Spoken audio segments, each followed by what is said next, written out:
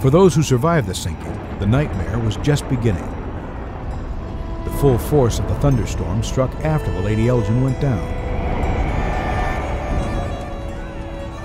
Flashes of lightning revealed scores of terrified people, unable to swim, climbing onto the backs of cattle, only to drown with them.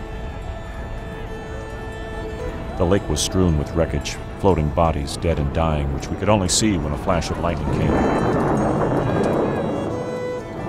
The sounds of prayers and curses were heard on all sides.